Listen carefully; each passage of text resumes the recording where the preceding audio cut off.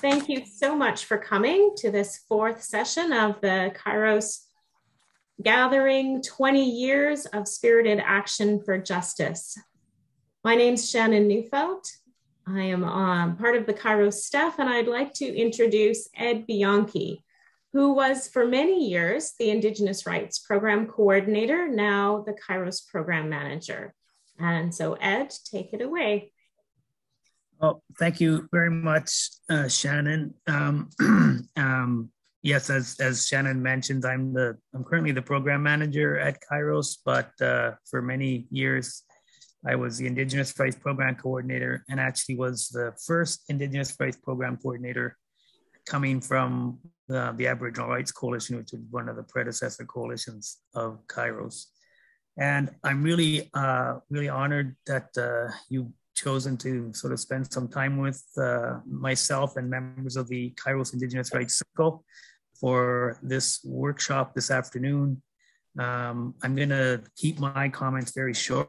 So what I would like to do then is just start with the territorial acknowledgement. And as I was saying, some of you might be aware that in New Brunswick recently, the government of New Brunswick ordered its employees not to use territorial acknowledgements at public events, or at least not to use them and include the words unceded or unsurrendered, in part due to legal actions that are before the government of New Brunswick from the First Nations in that jurisdiction. So let's keep that in mind as we acknowledge that we're meeting today on the traditional territories of the Indigenous peoples of Turtle Island, and that we are grateful for them allowing us to gather and meet and learn together on their territories.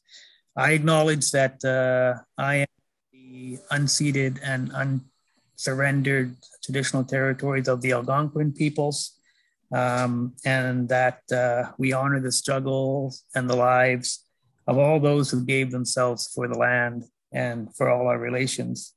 And for those here today, we acknowledge the ancestors beneath our feet, and we acknowledge the land. We acknowledge the traditional territories of all the nations, the Cree, the Dene, the Saulteaux, the Anishinaabe, the Dakota and Lakota, the Blackfoot, the Inuit, and the Métis, and all the nations that came before us and those yet to come. We affirm our relationship to each other and to the land, and we acknowledge and pay respect to the Indigenous nations and ancestors of this land.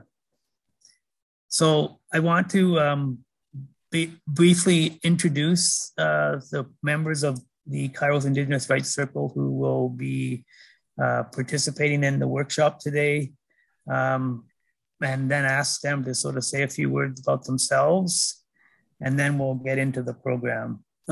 First of all, I'd like to introduce Yvonne Barable.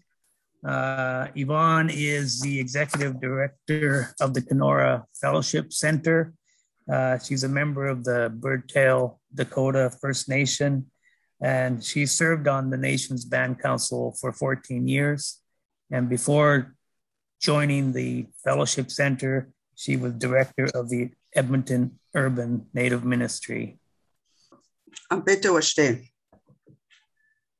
Chantema washte na pe chiusipie. Damakota hecha. Chankago tina hamataha.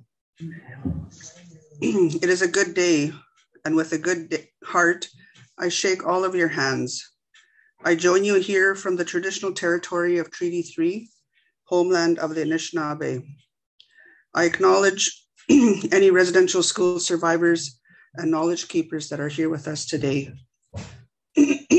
My name is Yvonne Barable. I am Dakota from the Birdtail Dakota Nation in Manitoba. We are non-signatory to treaty. I am the executive director of the Anamaweg Kenora Fellowship Center in Kenora, Ontario. I'm also with the Presbyterian Church in Canada, and it has been my privilege to be part of the Indigenous Rights Circle for the last 3 years or so, and I've enjoyed meeting the members, staff, and being part of the collective, ever-revolving and more inclusive and engaging work Congratulations to KAIROS on your 20th year anniversary. Thank you. Thank you very much, Yvonne. Next, I'd like to introduce Gisitanemuk. Gisitanemuk is Wampanoag from the community of Mashpee, located on Cape Cod in Massachusetts. Gisitanemuk is a long-time Indigenous rights activist and advocate, especially on things like cross-border issues, the Wabanaki Confederacy, building cross-cultural relationships, and treaties. And I can safely say, I think that Gisitanemuk is one of the longest serving members of the KAIROS Indigenous Rights Circle. So it's great to have his perspective and long view on this panel today. Inachi hana tong question.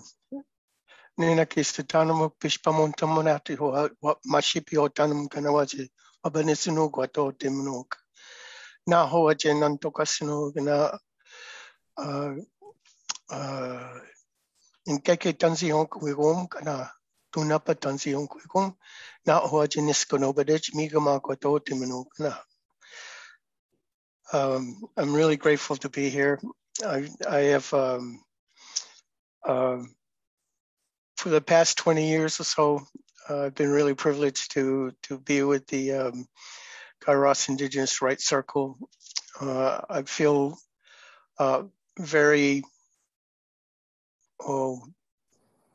connected, if you will, to KAIROS. And I have a very deep love for the organization and for the people, past and present and future.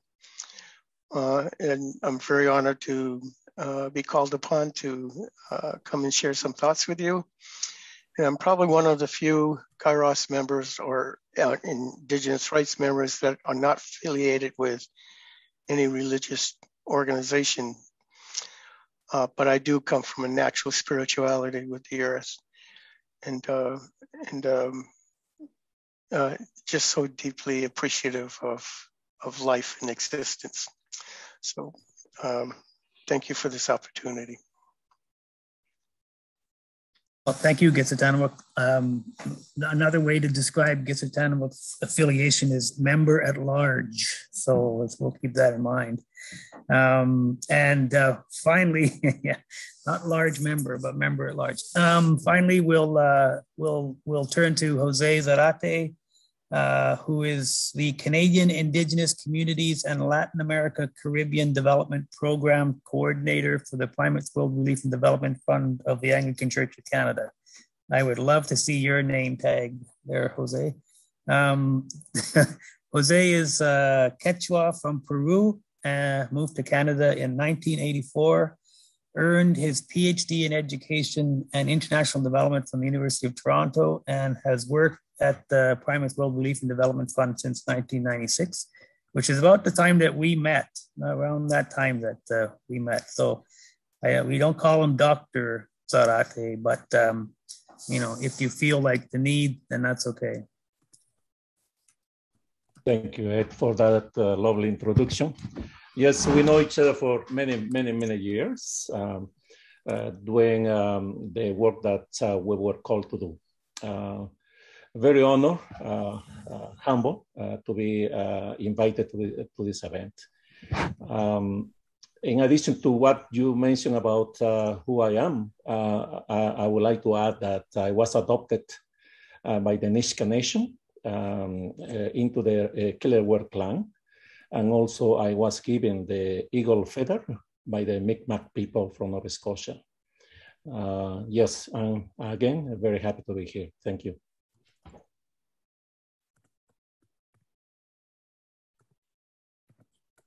Thank you very much, Jose. So we're going to get into the program now. I'm going to ask the three members of the KAIROS Indigenous Rights Circle to answer 3 questions. The first question is, please share one highlight from your Indigenous rights work with KAIROS. The second question is, what is the most pressing issue facing Indigenous peoples today? And the third question is, what change do you hope for going forward? And how can Kairos contribute to bringing that change about in the next 20 years, And then, before that, we're gonna show some pictures which highlight a few of those special moments over the last 2 decades. But before that, we would like to ask that that you join us in a moment of silence for the children and the recent discoveries across the country at their former residential schools. A moment of silence to honor and respect them, and knowing that there will be many more discoveries. So please join us in a moment of silence.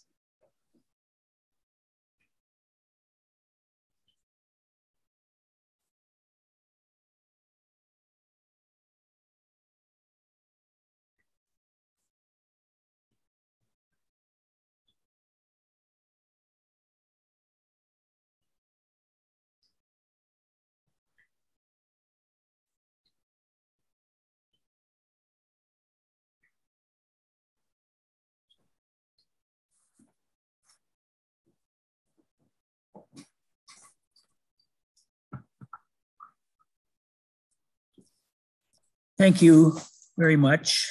Like I said, we'll get to the questions right after I share my screen and this slideshow that has been prepared.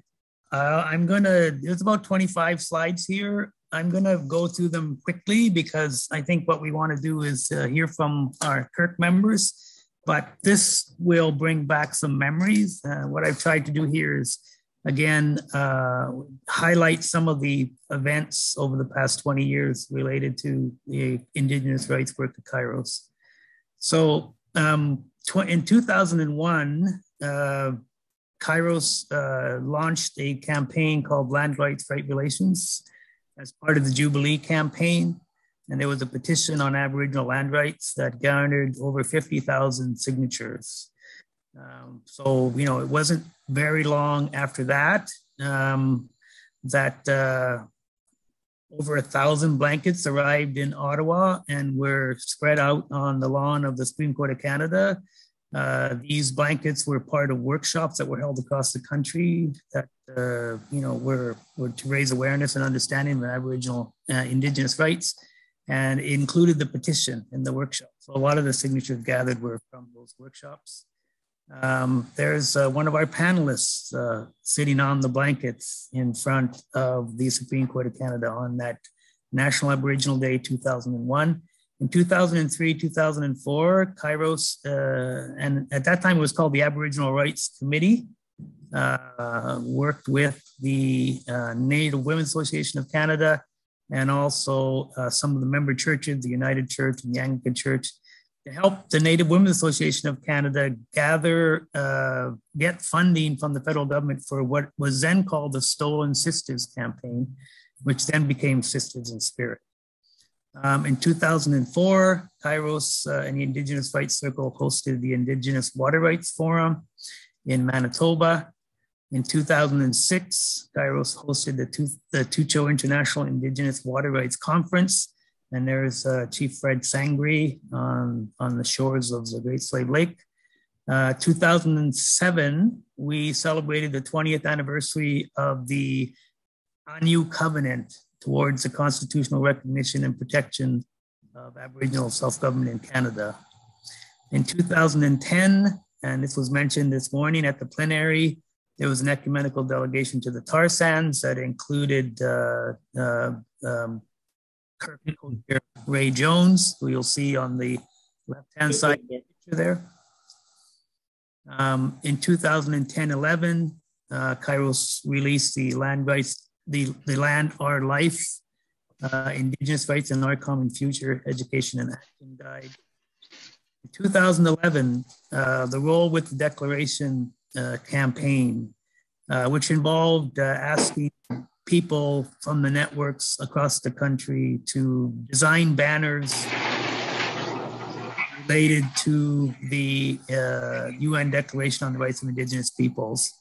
And we gathered, I think it was close to 300 banners, and here's just a very small sample size. I think somebody said it took 9 minutes to walk all the banners past one point. For those of you who know Ottawa, all the banners were gathered at Victoria Island and then marched across Parliament Hill to the Human Rights Monument.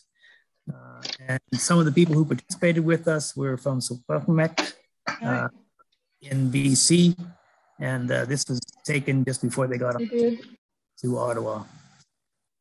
In 2012, KAIROS sponsored a youth delegation to the United Nations.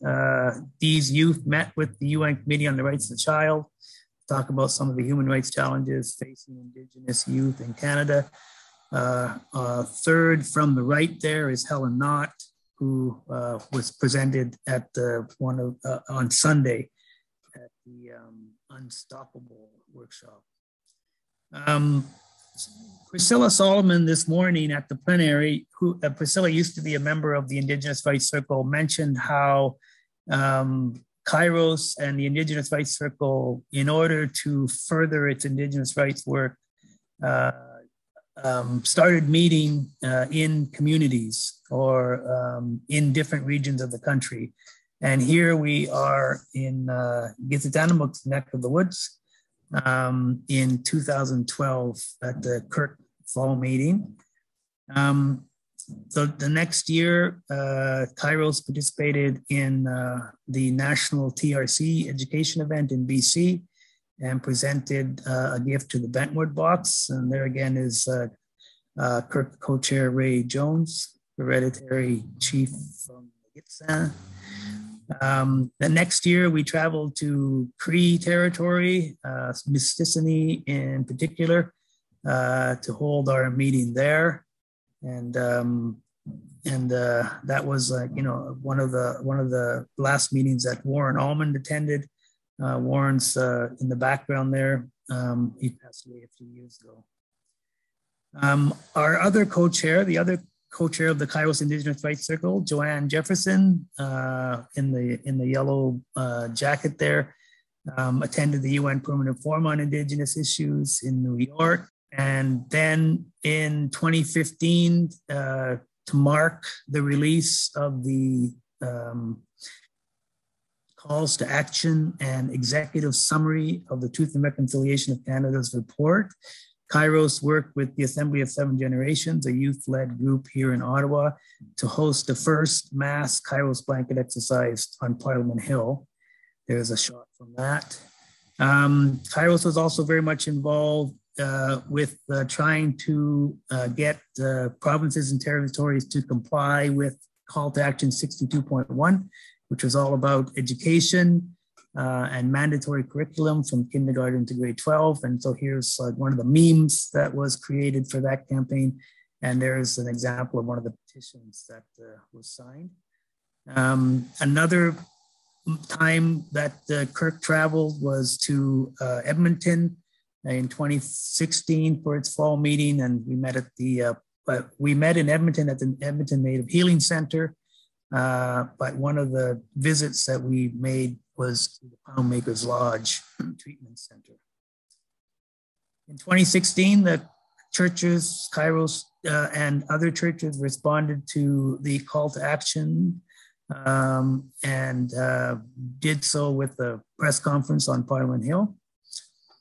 In 2017, again, to celebrate the anniversary of the TRC, we held what is called the Kitchi blanket exercise. Kitchi means really big in the Algonquin language. And here you can see that following the exercise, all the participants basically created a circle, linked arms and hands and created a circle which went all around the lawn in front of the Parliament building. So those of you who are familiar with that lawn know how big it is and how many people that represents. In 2018, we continued with the call to action and campaign on 62.1, and here is some of our BC network members presenting petitions to the BC legislature. KAIROS did a lot of work around Bill C-262. And here's one of the memes that was associated with that. 2020, the year of prayer and the traveling sacred bundle. This was an initiative of the steering committee, which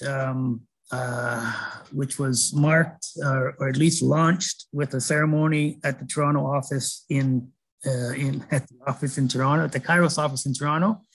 And so you know, this was one of the last public events that KAIROS held before the pandemic shut everything down. I think this was March 11th or 12th in Toronto, in the Toronto offices. And then, you know, the programs got shut down March 16th. The bundle was meant to travel across the country, but, you know, made it as far as Winnipeg before the restrictions took place. So that's something we're looking to get back to at some point. And of course, Bill C-15, an act respecting the UN Declaration, was KAIROS advocated for, and which was passed. So that's a trip down memory lane. I hope I didn't go too fast, didn't cause anybody, you know, to get dizzy or anything like that. But like I said, I just wanted to make sure that we gave our panelists as much time as possible to answer their questions. And so I'm going to start with the first question, which is, once again, please share one highlight from your Indigenous rights work with KAIROS. And we're going to start with Yvonne. Thank you, Ed. I want to say thank you to all of you for holding the moment of silence in memory of all of the children. This afternoon, I hold that silence for a teen from my home community who died this morning as a result of trauma. Prayers for her family who are faced with such stifling grief, and for our youth who are facing such trauma. It has been my privilege to share grassroots perspective working with the homeless population and the impacts of the Indian residential school intergenerational trauma. We witness daily the level of devastation that is happening on the streets and in First Nation communities. It has been important to bring that voice to the circle and how crucial the work is to bring about change. It has been encouraging seeing more Indigenous people involved with KAIROS throughout the years and the solidarity that has resulted as we face difficult issues. The work of reconciliation involves creating spaces for sharing our truths, promoting healing, and seeking justice. We must continuously stand strong to make sure that every child does matter. Lives truly are at stake. I am thankful for all of the support and the advocacy. Kadamaya.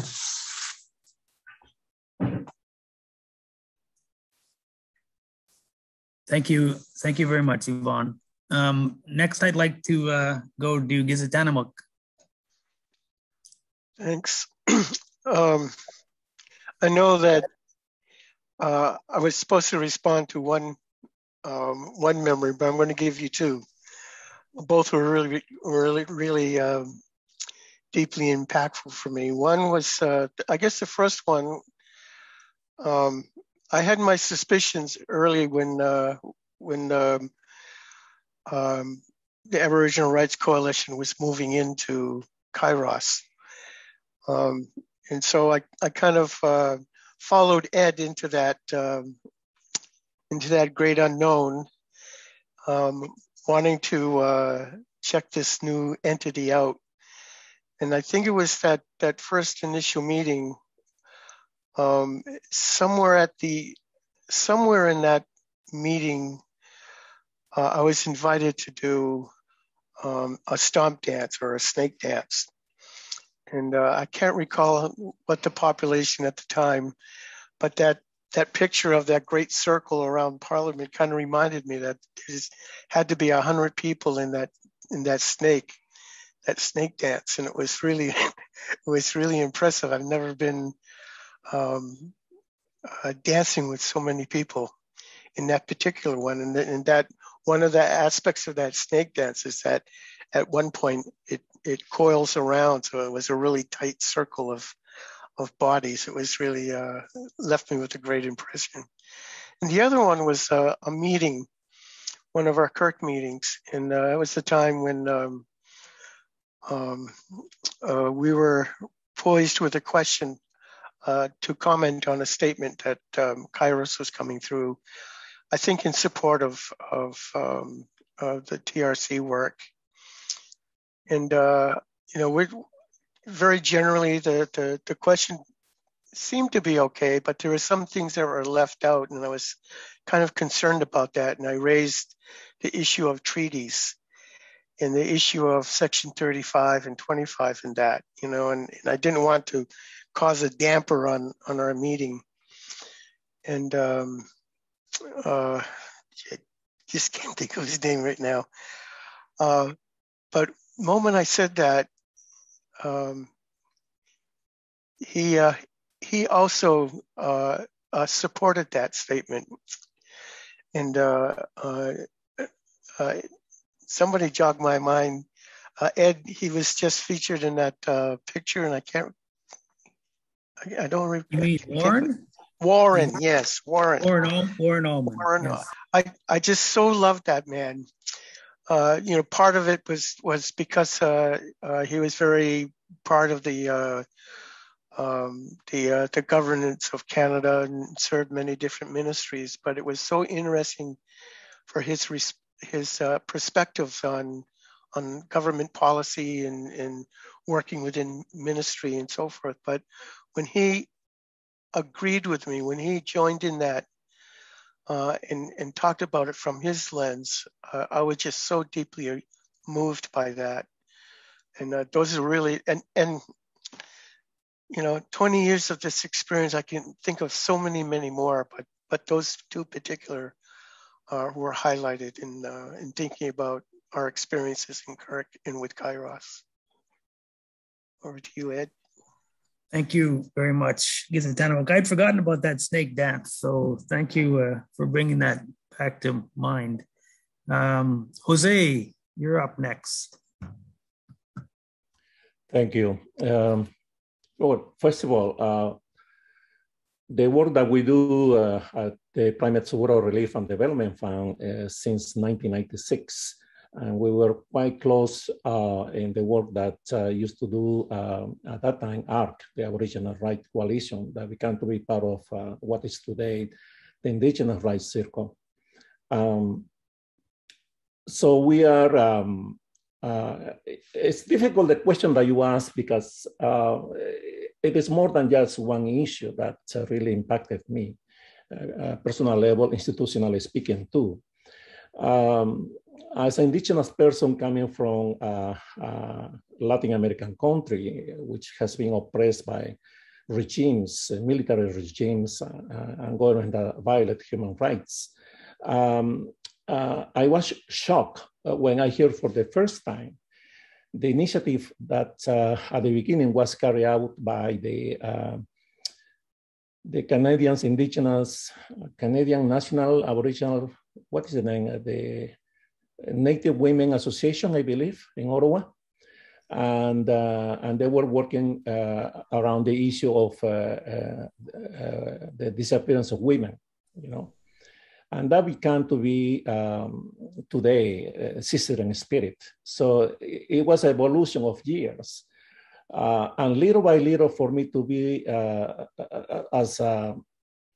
by doses, by the media, how the media control that information, that people weren't aware of what is happening through the history of Native women to be killed. That's the term, kill.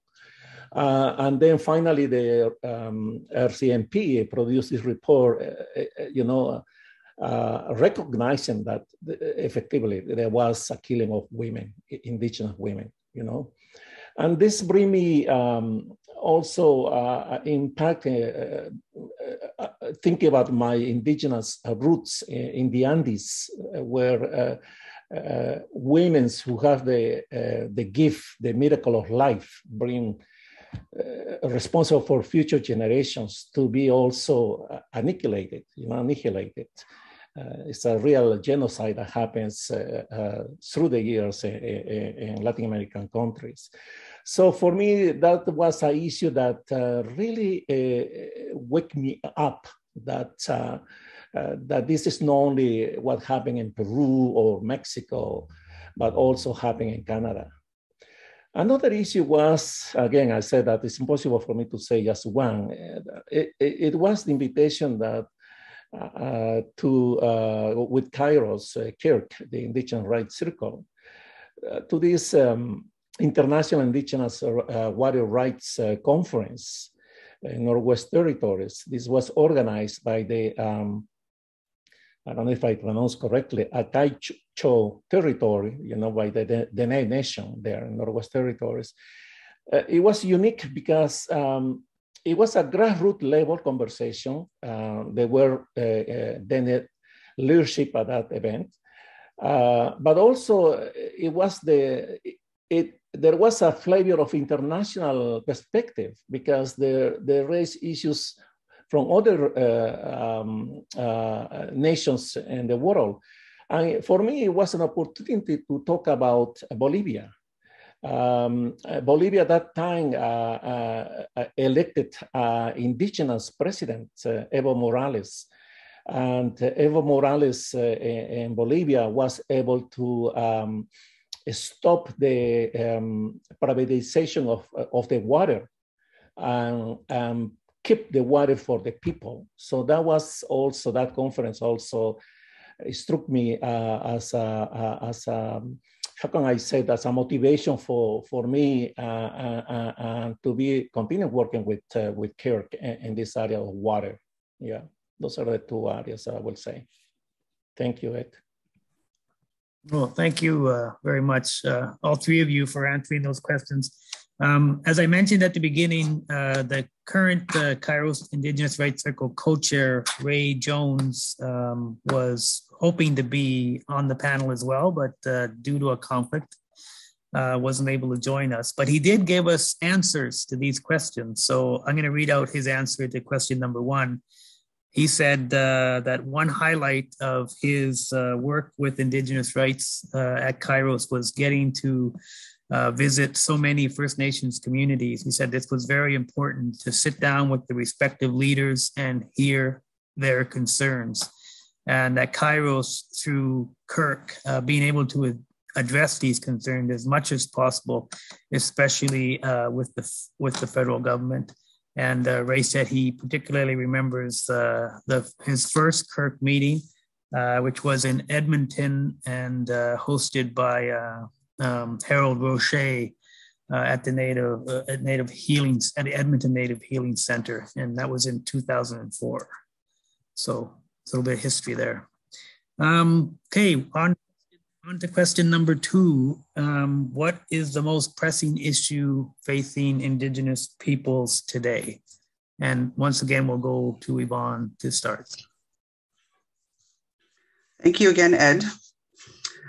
So I think it is important to not only view all of the pressing issues that directly impact Indigenous people, but to view it as a national crisis. Continued awareness about the doctrine of discovery, colonial systems and the trauma and discrimination which continues to prevail and continue to devastate Indigenous nations. Further to this is, how do we decolonize as Indigenous people, as settlers? What does that mean? It's something that I struggle with, and many of my Indigenous brothers and sisters also struggle with. How do we decolonize, taking into consideration the impact of colonization and somehow coming to terms with that? It's been very challenging at the different tables that we've sat around. How do we look through the lens of decolonization in our workplaces, in our ministries, with our behaviors, our allyship, and our attitudes, and even how we treat each other? and righting the wrongs in so many instances that we have so many opportunities to do that on a daily basis. One way has been through the blanket exercise. Often we have heard that it was a blanket exercise run directly through KAIROS or indirectly that first helped them understand they needed to upend their whole worldview, or to some extent, and commit to reconciliation. The blanket exercise has helped to deal with all of the complexities and guided conversations which are crucial to the work of reconciliation. One of the hardest or the most difficult blanket exercises I've been part of as an Indigenous person was conducting them with other Indigenous people in circles where there have been residential school survivors.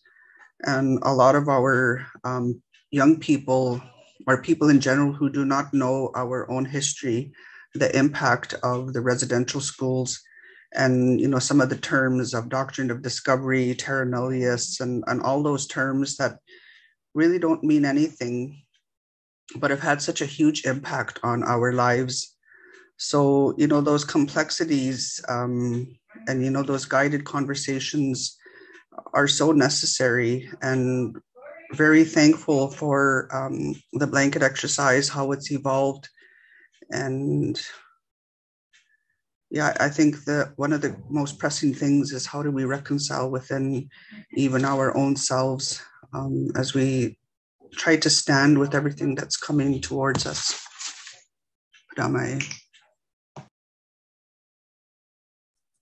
Thank you very much, Yvonne. Gisatanamuk. Wow, it's really a big question.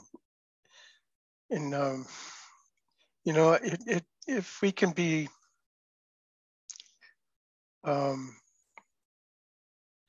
encouraged, I think about KAIROS, and KAIROS is kind of a minicosm of what both Canada and the world needs to be doing, and reaching out and being supportive.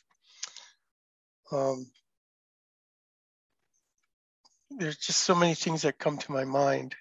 And I really appreciated what Yvonne was just saying. And particularly around the issues about decolonization. I take it one step further. I'm known to be pushing the envelope a lot. I'm thinking about more like deconstructing what was brought here. Canada has yet to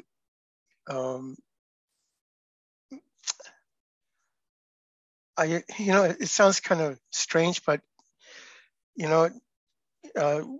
Canada does this thing with Indian country quite often. Says one thing but doesn't do anything, kind of thing. And in this particular case, Canada has constitutional mandates to recognize the treaties and the validity of the importance of treaties. And the United Nations is just starting to catch up with Indian country on matters of treaties like that. It's hard to believe that Canada is still, in a very quiet way, through its Indian policies and legislations, still involved with genocide. Genocide is not just the fact of going out and killing people. It's creating the conditions that will lead to the end of a people. And Canadian Indian policy is very much like that. Reconciliation is yet to begin. It's a big question, and it kind of follows through with this idea about decolonization. And so I'm really big on the idea that KAIROS is one of those few organizations that have made a purposeful and intentional journey into of embracing the huge gap between Indigenous peoples in Canada and in Western countries, United States and Canada are very much in the same pot. And I think that we need to celebrate, those kinds of initiatives and in that kind of strength and conviction and persistence, because that's what's going to get us all through this. We have yet to establish a relationship, and so that's why I'm so fully embracing the work of KAIROS in this, because they're doing it, and it makes me really, really persistent in being part of this organization on many levels. Thank you. Thanks very much, Gitanamo. Jose?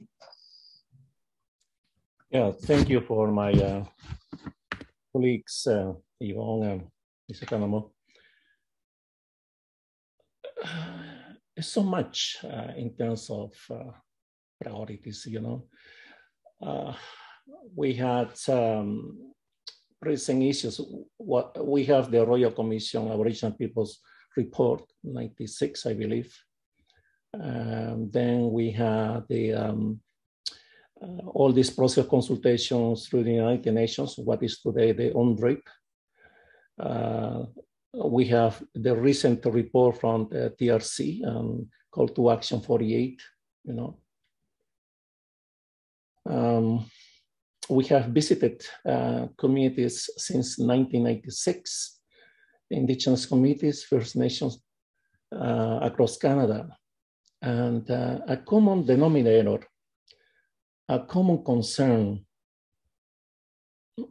I will say a common interest from those communities is wherever we do, we have to think about the seventh generation, about the future generations.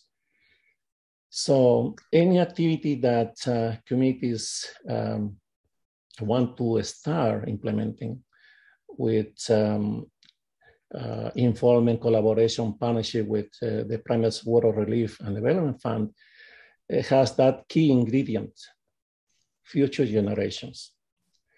For instance, the Siksika people near to Calgary, Alberta, after the unmarked grapes that finally the entire world was informed about these genocides,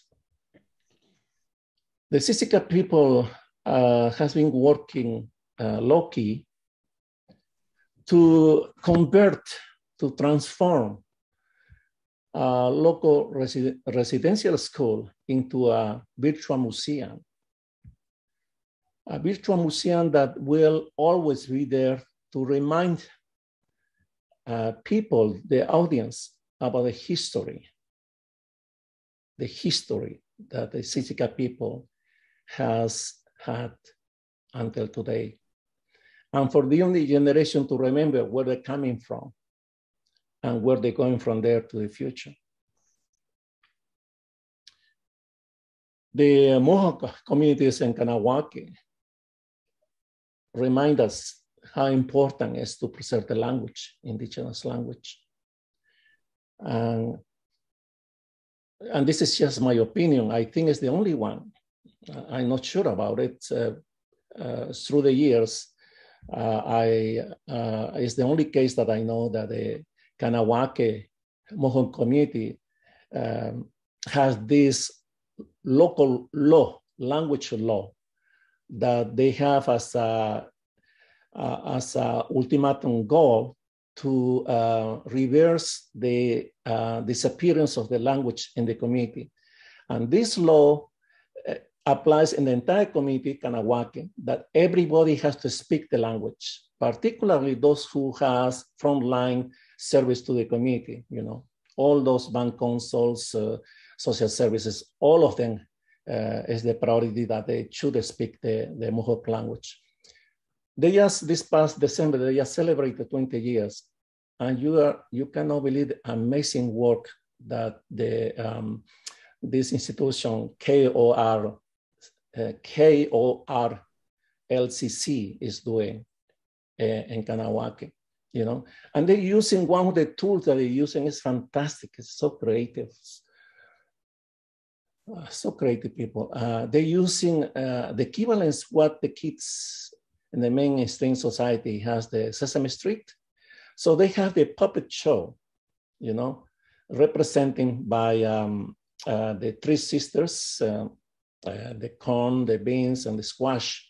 And they have the grandmother and the grandchild, and they have this conversation about current urgent issues, you know, that the communities goes through, you know, like health issues, like a COVID, for instance, you know, and so on. All those issues that people in the community has to be aware and beyond their communities. So that's quite great. Another important issue is water. Water is life, you know. Water is our Mother Earth blood, you know. Water give us, nourish us, give us food, because thanks to water, we can feed our lands and produce our crops. So we're working with Pikan community, Northern Ontario, you know, and the initiative how they can collect water, safe water that they can drink, you know. So water is also another important issue that I have seen here from communities to have access to safe water. Yeah, thank you. Thank you again, Jose. And again, just to sort of bring Ray into the circle for a minute, when I asked this question, he said that for him, the biggest issue involves the young people, the children in Indigenous communities across the country. And he specifically mentioned the opioid crisis, and also, you know, the whole issue of foster care and, you know, children being taken from communities. So this brings us to the third and final question for the panel. And this one asks us to look forward, going forward. What do you see as hopeful, and how do you see KAIROS contributing to that change, that hopeful, positive change going forward? And Yvonne, we'll start with you again.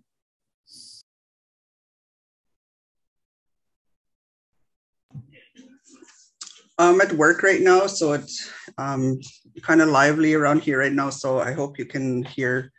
I was just looking through some of the names that are on this Zoom call, and it's so good to see you.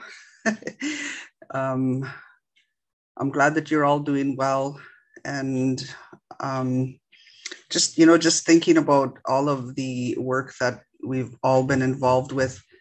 It's been so encouraging, and I just want to say congratulations to all of you for, you know, putting in the time and, you know, giving it your best effort, and so congratulations to all of you. So my response to moving forward, I thought that KAIROS has always been modeling change, and that has been a huge gift that they have given to all of us, given to me, you know, the opportunities that I have experienced being part of KAIROS in my little community, which is deemed isolated, that I could feel that I was part of this big moving organization, and, you know, doing my part to help make life better for everybody. I think that KAIROS has also built capacity at local levels. I've witnessed that. I'm part of that. You've built capacity within me. So I'm very hopeful about that. And I always try to encourage other Indigenous people, not just Indigenous people, but for people to get involved with KAIROS. And a lot of people are very interested, so I'm encouraged about that too. I'm excited for new campaigns, the new strategic plan, and a stronger force, challenging the norms at so many levels. We need to keep pushing those boxes, pushing them open. With all of the global challenges, it is such a critical time that we are living in, and we all have to do our part. It is certainly one in the forefront of our minds as to how do we continue fanning the fire for change, both for KAIROS, and I'm speaking about all of the respective churches that are represented here nationally and locally. Sometimes it is the local level where the reconciliation has been difficult to navigate. From my personal experience, promoting KAIROS initiatives and to bring about change with the need to create space for original voices and telling our own stories. KAIROS can continue utilizing its circle of influence and promoting deeper understanding of the act of decolonizing. No pressure, Ed. As an intergenerational survivor, I look forward to a safe, fulfilling future for the next generation and generations to come to not experience what we did. That they can have a life full of true opportunities, safety, and equality, promoting healing with prayer and standing strong together. We can hope for the TRC calls to action and the calls to justice to be fulfilled, and truly honoring the lives of the thousands of women, girls, men, and the LGBTQ2S that have been lost. Mitakiwas, all my relations.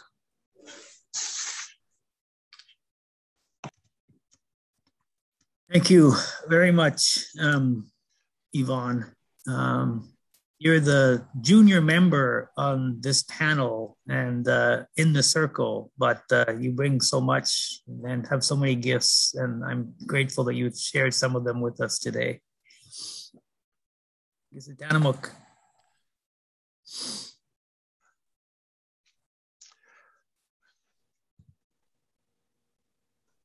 You know, one of the good things, actually one of the profound realities is all of us in the Americas are living in Indian country, North Central South America. That's all Indian country. And before Columbus got here, we, you know, as expansive as the territories are, many of us knew each other. You know, we weren't just inhabiting our own sphere of life. You know, in my culture, you know, we're on Nauset, which is now Cape Cod, but we knew of the buffalo. You know, and in fact, buffalo had a great range. About maybe 2/3 of the continent of the United States was covered with buffalo. In fact, you might have heard of Buffalo, New York. That was the most eastern branch of the buffalo. Putting that aside, the fact is that we're all inhabiting the ancestral lands and the current lands of Indian country. And maybe put it in another way, there's nowhere anybody in this room can go to get away from us. We're going to be here. And we're going to be here with the same message that carried my ancestors in that, and that is that love of all the life around us. You know, I'm otter, I'm turtle. You know, my name translates to the owl. You know, we're so much embedded in the land and life around us. You know, and that, you know, I think that KAIROS has been that model of embracing the unknown and embracing Indian country, and that at some point we stay with this journey together. We're in this journey together. Each of you are here because you want to be here. You're part of a colonial nation state that's still evolving. You know, and KAIROS is happening, is helping to shape what that involvement is. And that's the references I make about deconstructing the false narratives that we've sort of built our society of values on. We need to check those. We need to find that way that we embrace all life, as my colleagues have been talking about. And just in reference to what Jose was saying, each of us in our bodies are very much a part of the world, a part of the water, as we are a part of the land. And it's amazing that we have ceremonies that honor water and honor the earth, and that has a reverberation back to us, and I believe that is what awaits the work of KAIROS. That's what awaits the evolution of the Canadian settler state, that will no longer be a settler state, that will become part of the earth like we are. I think when we get to that point, then life can be assured for the future generations to come. And of course, there's just so much more to talk about and to share in that way. But congratulations, KAIROS, my family. It's great to be here in Hacheha. Thank you, Gitsatanamuk. Jose. Thank you. Well, quite inspiring presentations my peers has done so far. I think there's an opportunity to praise the work that KAIROS over 20 years has been able to accomplish. In a very important role promoting awareness, education, advocacy, and solidarity for and with indigenous communities, not only at this national level, but also, as I mentioned before, the International Water Conference also promoting the rights of peoples overseas. Indigenous communities, for instance, just to make a parallel analysis here, in Latin America, they are commemorating the 500 years of so-called independence or arrival of the Spaniards.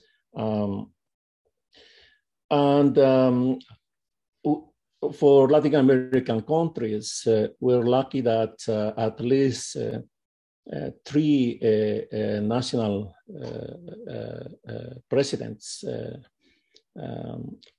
are very aware of indigenous history in those countries, Mexico, Bolivia, and Peru.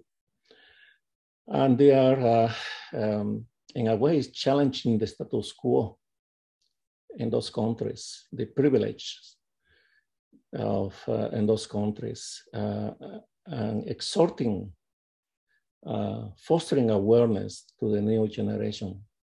This is what I see here in Canada. This is what I hear from the early presenters, including my good friend Ray, young generations. So that's the hope that new generation, more aware, more knowledgeable, with skills and expertise, can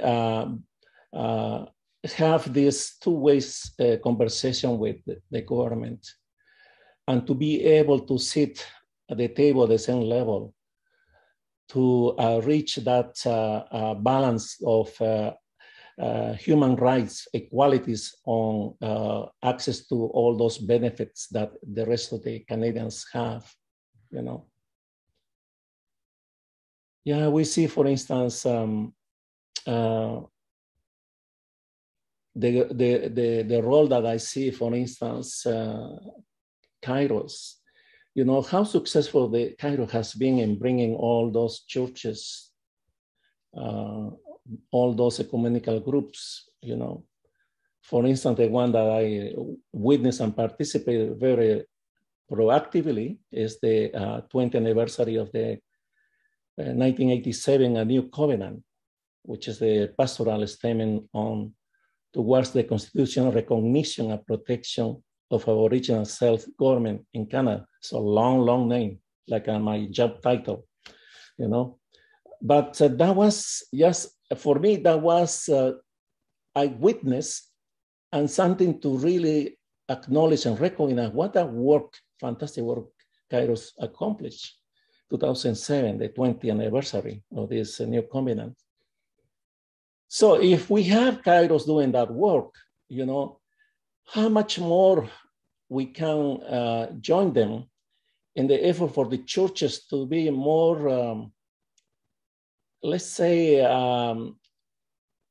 inclined to act, not just keep promising, you know, sometimes I call it lip service. No, we really want actions, you know, action that people are involved, action that resources are available for those frontline workers do the work, like KAIROS, for instance, and all those committees carry on with the blanket exercise with local indigenous communities, you know, the sister in spirit, you know, the issues of water, you know. I see KAIROS through IRC or KIRK, you know, a strong ally to continue doing this advocacy work, this education awareness. And I'll be happy to support for the next 20 years if they're still here. Thank you.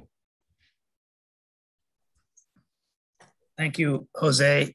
And just to keep with the trend, when Ray was asked this question, he said he's going to have to think about it. So we'll get back to you on that one with his answer. But I know we're over time, and I wish we had so much more time to share, because each of you brings so much to the table through your work and through your life experience and through your dedication to, you know, Indigenous rights, human rights. You know, Yvonne asks us, like, how are we going to decolonize? Jisa Tanamuk, you know, reminds us that, you know, reconciliation is just starting, and that we need to be patient. And Jose brings us, you know, back to remembering the future generations and the children, and how important those are to this struggle. So if there's anything that I can do now is just express like profound and sincere gratitude to each of you for taking the time today to share with us. At the plenary session this morning, Priscilla Solomon, who used to be a Kirk member, mentioned that when KAIROS was formed 20 years ago, there was some concerns about, you know, the Aboriginal rights work and if it would continue. And, you know, KAIROS was formed on July 1st, and the KAIROS Aboriginal Rights Committee was held its first meeting on August 31st. So that's where the work began at KAIROS. It carried on from the Aboriginal Rights Coalition, from Project North, from the regional groups who were doing Indigenous rights work, from the network groups. And it's through all of that combined work and effort that we have reached the point now today where we feel, as our panelists have said, encouraged, inspired, and looking forward to a future where we actually can affect some kind of change. So thank you again, Yvonne, Gizitanamuk, and Jose, and thank you as well to all of you out there. I see we're down to 93. We were at 102 at one point there, but we're ticking away. So I just want to thank you all for just taking the time today, your precious time, and sharing it with us. Thank you.